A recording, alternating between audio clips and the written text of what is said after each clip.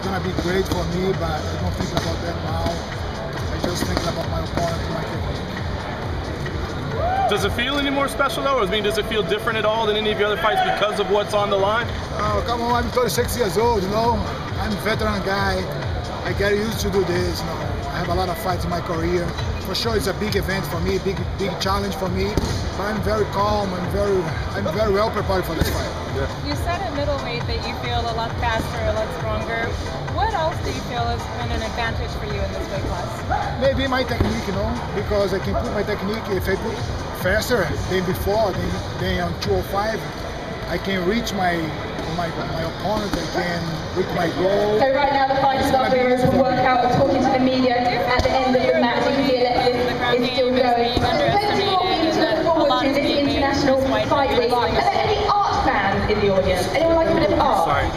He feels that his ground game is being underrated. On Main Street. Chris Weidman, images there of a great artist, Justin Burns, Acho que estão subestimando o teu chão e superestimando a Brittany Palmer, she's got a real talent there and is displaying her photos as well. So there's the Art of Fighting exhibition on Main Street you can go and see. Also this weekend we have the Fan Expo at the Mandalay Bay Event Centre, and then so many of your favourite fighters, all the young fighters will be there, and we also have I'll be ready for any the World MMA, Amateur World MMA. Some people say that maybe he was the right guy to beat Anderson Silva, but maybe not really the best middleweight in the world. No, that Chris Weidman was. Do you think he's the best middleweight in the world right now, or was he just the right guy to beat Anderson Silva? Well, he's the best. He's a champion. You cannot say anything. He's a champion. He's the best now.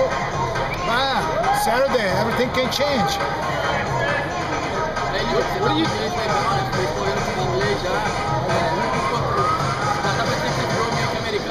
Não. Sou brasileiro. Tem que aprender para sobreviver, senão passo fome, entendeu? Machida, what do you do for fun in Las Vegas, man? I like to fight here. 5 years ago, my last fight happened here, and I'm very excited to fight here again. And I think Las Vegas is like my home. Yeah. My home way home. What's your favorite game to gamble on? What's your favorite table to play at? At the gamble? No, I don't gamble. You don't gamble? No, I don't spend my money with gamble. I just save my money. What about this title? If you win this title, how would it compare with the other title that you held? Would this be more meaningful to you now since you're older? Yeah. First of all, I try to live in the present, you know. Then, for me, my next challenge is my main challenge, my biggest challenge. What happened in the past, I don't think about that. No. Then, for me, my next fight will be the great fight for me, the most important fight in my life. When the fight